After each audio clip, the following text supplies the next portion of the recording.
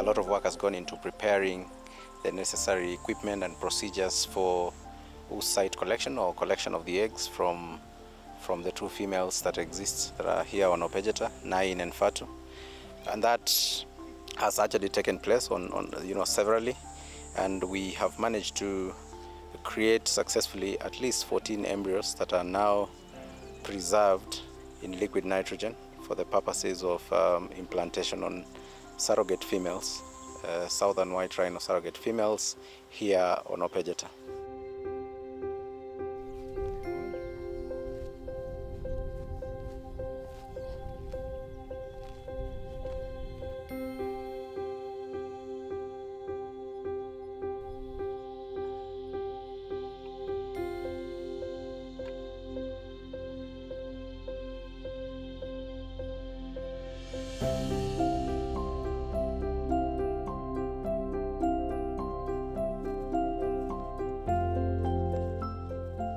The procedures for implantation have not been so successful, and therefore the need to perfect on that before you use the pure northern white rhino embryos.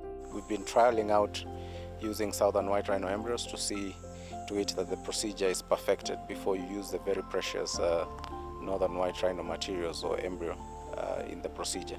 But we are optimistic that over time this is a hurdle that we will jump or cross.